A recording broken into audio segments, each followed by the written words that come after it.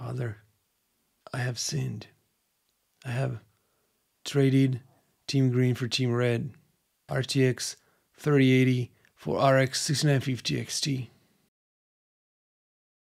I have owned several AMD CPUs over the past years, but I have never used an AMD graphics card in my daily system.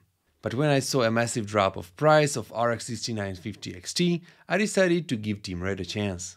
Did I get disappointed? Was it worth the money and effort? Let us have a look. This is Sevilayman. Please don't tell my wife, but I really didn't need a new graphics card. My RTX 3080 was doing its job just fine, but I like to tinker with my PC, so I couldn't resist the temptation. In my country, I could only get hold of the reference model or Sapphire NITRO for about the same price. Guess which one I picked? I use a relatively large case, so I don't mind the size of the graphics card too much, but boy, this one's huge! It's a triple slot design with 3 axial fans, and it features 3 8-pin connectors for some extra juice, as its stack TDP reaches 335 watts. I'm not usually into rainbow puke effects, but I need to admit the RGB implementation on this card is impressive. RX 6950 XT is a refresh of Navi 2 top-end silicon. Yes, it pulls more power, but the RDNA 2 architecture is the same, so I don't expect miracles in terms of boost clocks. However, AMD bumped up the memory bandwidth by 11% to 18 gigabits per second, so VRAM-heavy games may benefit from this increase. Without further ado, let us see how this Radeon monster compares to RTX 3070 as well as 3080 across a few synthetic benchmarks and games. I will also include ray tracing stats, even though RT isn't something AMD buyers usually care much about.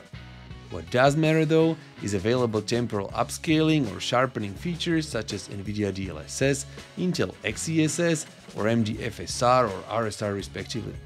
To set things straight, quality-wise, we are almost always better off avoiding any upscaler whatsoever and sticking to the native renderer instead. However, as we can see in the benchmarks, this is not always a viable option, especially in 4K, where the native renderer produces very poor results, sometimes a slideshow. If owning an NVIDIA GPU, your second best option is DLSS. FSR comes next, and this one works on all GPUs, that is AMD, NVIDIA or Intel, provided the game implements this upscaling algorithm. The same applies to XeSS, but it usually provides less performance boost than FSR.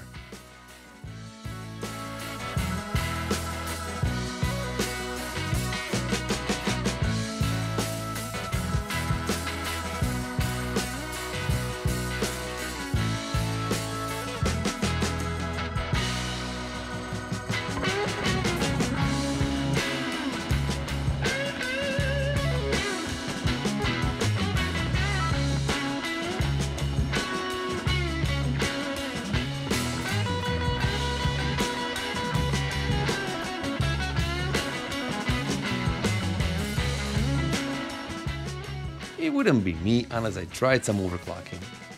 I read on forums the memory clock could be easily bumped by another 100 MHz with fast timings, but I apparently stumbled upon a potato sample in GDDR6 Silicon Library. Therefore, no overclocking of VRAM this time. Let's see if GPU overclocking is the fool's errand as well. Here, I have mixed feelings. On one hand, I was able to make the card pull insane amount of power, that is setting GPU PPT limit to 400 watts. But there was a catch. Or two. First, the raised PPT limit introduced a terrible cold whine. Second, the GPU hotspot temperature hit the ceiling of 110 degrees centigrade and throttled. GPU hotspot is apparently the Achilles heel of Radeon cards.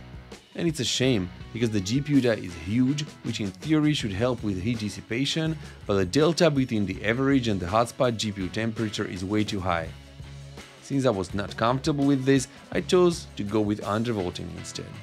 I use Hydra utility to give me a hand, but I won't go into the details now, because I'm planning to make a separate video on what Hydra has to offer in terms of overclocking and undervolting of Radeon cards. Now, let's talk about the elephant in the room. Drivers. One reason enthusiasts hardly considered any AMD graphics card in the past was their poor stability. Black screens and driver crashes were the norm. Is this still the case today? AMD drivers have come a long way. I would even dare to say their software ecosystem is a lot more polished than NVIDIA's offering. Have a look. AMD provides a one-stop shop inside their Adrenaline Edition app, and that includes all sorts of options ranging from game optimization, screen recordings, performance overlays, and so on.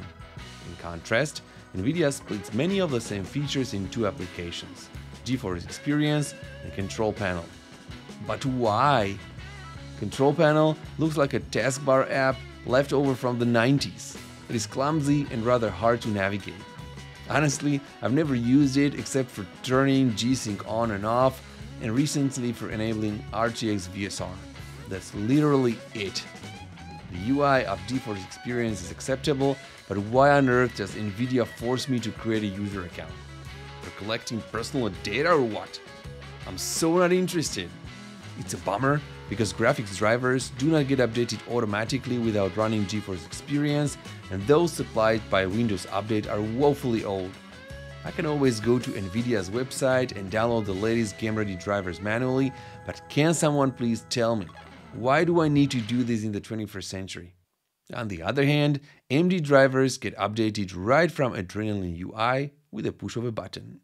And no, I don't need any account anywhere.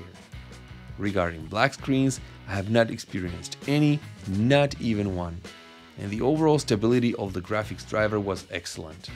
I only encountered a crash when trying to overclock the GPU or VRAM, but that's an inevitable side effect of overclocking. But even when such mishap occurred, the driver recovered automatically. To be fair though, Adrenaline app did sometimes close unexpectedly. It was no big deal, as I could restart it once more, but it made me think twice whether to trust it, for example with screen recording. Am I keeping the card? Sure, I do, because like I said, I enjoy tinkering with new hardware, and I can still keep RTX 3080 in my other PC. The RTX 3070 found its new home in my brother's PC with Ryzen 5 5600G, which I built for him earlier in one of my previous videos, and I'm sure it will serve him well. Thanks for watching, and have a nice one.